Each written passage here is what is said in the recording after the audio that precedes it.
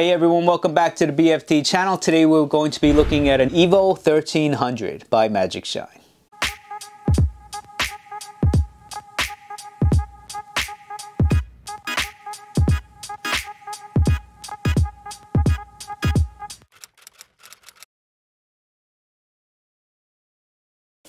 This is actually an unboxing because I haven't actually looked at it yet, but let's see here. All right, so we got the light, and you'll notice this is an underbar mount light design. Okay, Magicshine makes all types of lights, so if you're interested in their lights, go check out their website, and they'll have a wide variety of lights, and I'm pretty sure one of them will suit your needs. All right, so this is a under mount, and it comes with the bracket here. So you would mount this to the bar here, and this will simply go on like this. This will get mounted underneath your bike like this, and on top you have the Garmin compatible mount as well. This light has a low beam, high beam, and it is USB-C, IPX6 water resistance, and the beam distance on this one is 150 meters. The beam intensity is 5,600 CD. Okay, Magicshine, they also include the Allen keys so you can put it onto your bike, and it has different adapters to use depending on your bicycle, as well as an alternate mount. Like other Magicshines, this is button compatible, so you can use their app to make adjustments to your light. All right. What's unique to these EVO lights is the light pattern. You can see it's very bright on top here, and it diffuses down here. You're kind of looking at it like this. So if you're a car and you're coming at this light, you're not blinded by this light as much because the bottom of it is diffused. This light has a very unique pattern that spreads the light to the left and right, and it's highly visible to oncoming traffic as well. So if you're crossing an intersection, the other cars should be able to see you. I have been using their other light, and it has the same beam pattern, and it's probably the best beam pattern you can buy if you're sticking to the roads. You have 1, 2, 3, 4 settings, and this is the adjustment area.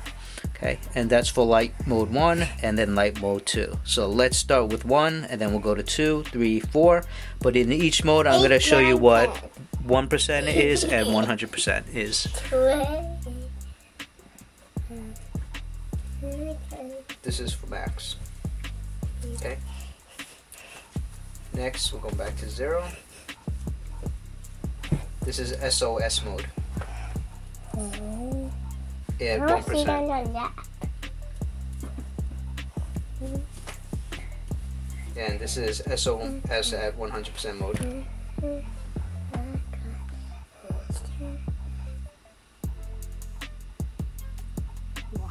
Okay, and this is lightning mode. I don't know what lightning means, but this is lightning at 1%. Faster now. Yeah. And this is lightning mode at 100%.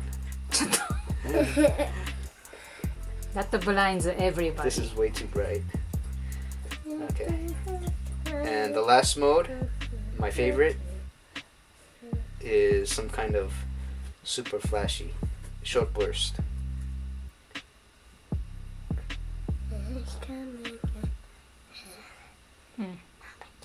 Cool. This is what I like to keep on during the day. This is what my favorite one, 100%, and this light pattern. This is very visible to all cars. Okay. And my personal favorite for light setting number 2 is usually at nighttime. I'll keep it maybe, this is about, let's see. What? This is 40%. Full on at 40%. This is kind of where I like it. Either sometimes I'll even put it to 30%, which is a lot lower like this, because this light is very bright. So I don't recommend keeping it on the highest setting unless you really need it.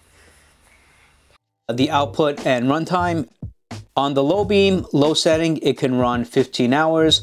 On high beam, it can run 2 hours. So that's actually a nice long ride.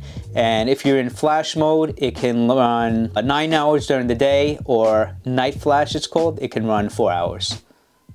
If you're looking at the light from a side view, it does have a side visible diffuser.